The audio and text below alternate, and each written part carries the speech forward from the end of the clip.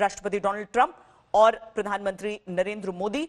इस समय आपको ये फोटो ऑप का भी हिस्सा रहता है, तो वो तस्वीरें हम सामने दिखा रहे हैं कुछ देर में।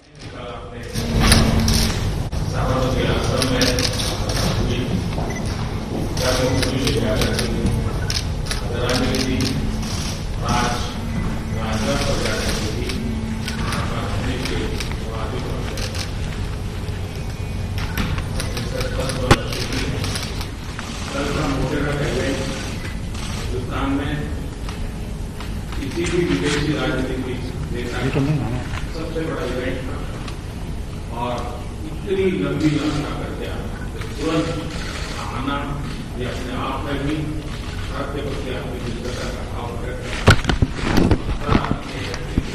मेहमान में मैं देख रहा था।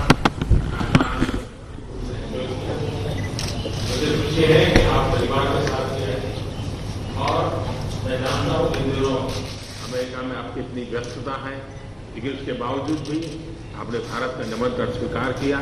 मैं आपका बहुत बहुत आभारी हूं।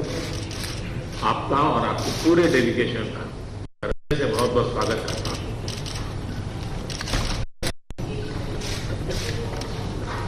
Well, I want to thank you, Mr. Prime Minister. The last 2 days have been amazing in every sense of the word, from every stop.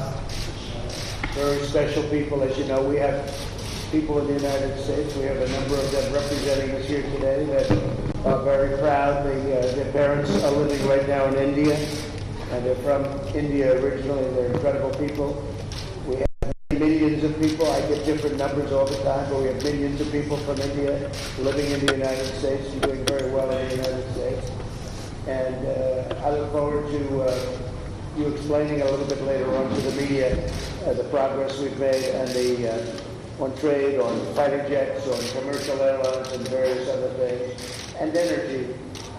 We're working on some very, very substantial transactions, and I think it's going very well. But the last 2 days, especially when you look at what we did yesterday, filling up that stadium, and there are thousands of people outside trying to get in, that was a great honor for me and a great honor for you. They were there for you. I would even imagine they were there for you more than for me. I hope so anyway. That the people love you. When I spoke with you, and I speak with great fondness, the people stood up yesterday and they cheered. You had 125,000 people, I guess, inside.